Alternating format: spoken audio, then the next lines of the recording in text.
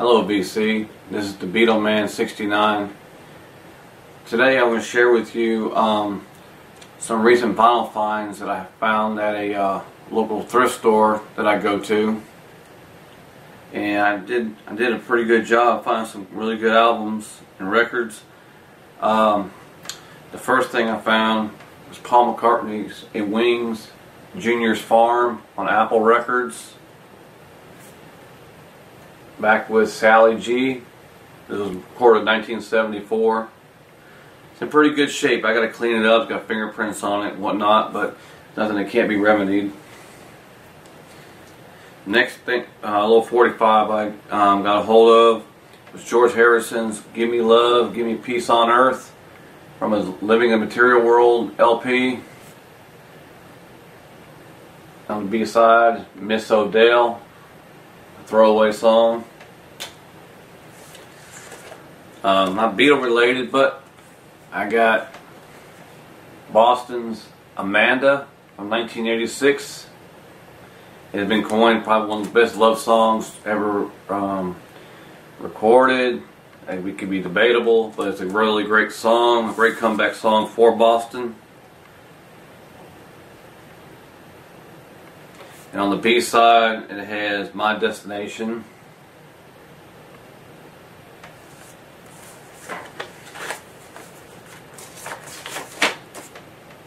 I had another one right here.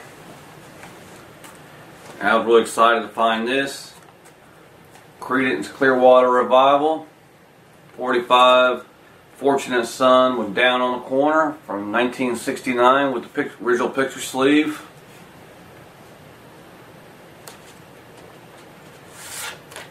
And original Fantasy.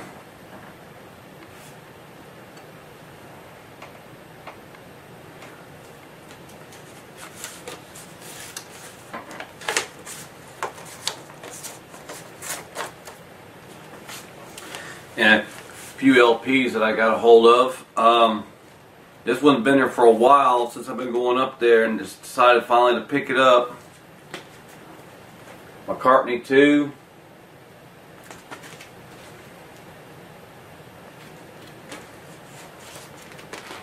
Gatefold.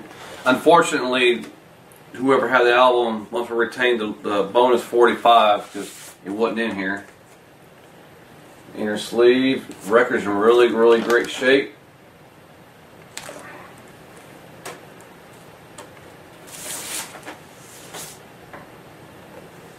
The album label, Columbia.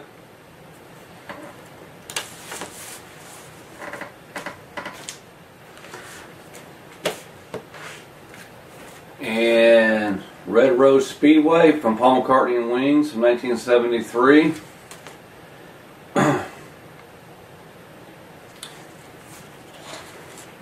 And the gatefold has a little booklet in here.